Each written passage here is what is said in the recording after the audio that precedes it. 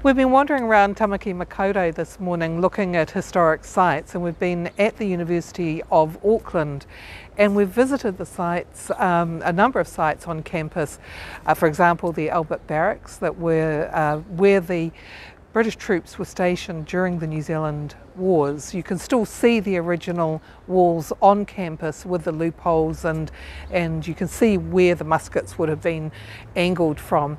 Where we are now is at the side entrance to Government House, which is also on the University of Auckland campus.